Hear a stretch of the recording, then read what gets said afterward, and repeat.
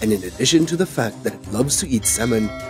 the killer whale can also attack other giant and aggressive fish, like sharks, as it can be considered a sea creature with many tricks, as it is not bored before any prey.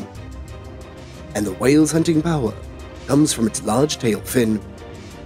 as it can jump and splash its immense body out of the water. It is an excellent hunting with skills that make it possible to kill even the sharks without much effort, as that is not only the instinct, but it can also be seen as how they survive in the vast ocean.